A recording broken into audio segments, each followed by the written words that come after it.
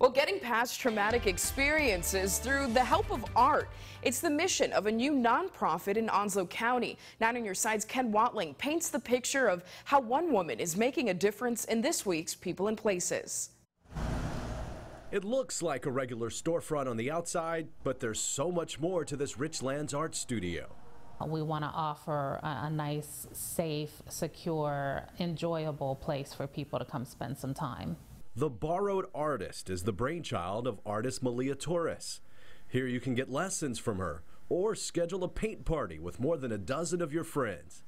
But for Torres, this space is about so much more.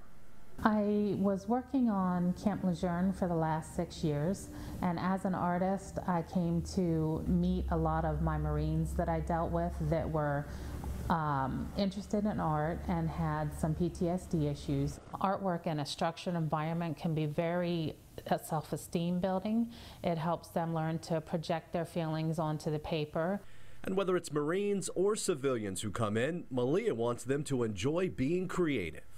They will learn anything from pen and ink to pencil sketching to charcoals, painting, down to some technical things as well, and they'll learn how to apply that to help their emotional needs. The space also features some of Malia's works for sale, as well as painted furniture. I think it's a dream come true for her. She has been a dreamer all her life, and now it's coming to fruition to have her own place to express herself and help others. And that's what's at the heart of the Borrowed Artist, helping others, especially military members and their families. My whole family's military. All my nieces and nephews and my father and my husband were all in the service, and they all paid the price, and so they never had anything available to them like this, so it's fabulous. In the local areas, we don't have a lot of arts and culture available for not just our military, but our rural communities. And it's very important. It's very rewarding when I was working on base, helping the Marines and working with the Marines, and to see the need that they had to find an outlet for the stressors of military life.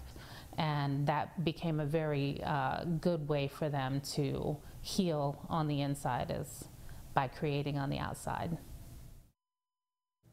And as for the name The Borrowed Artist, Malia says it came to her through her teaching. She says those she teaches are borrowing her for a certain amount of time to help them be more creative. Do you have an idea for a future People and Places segment?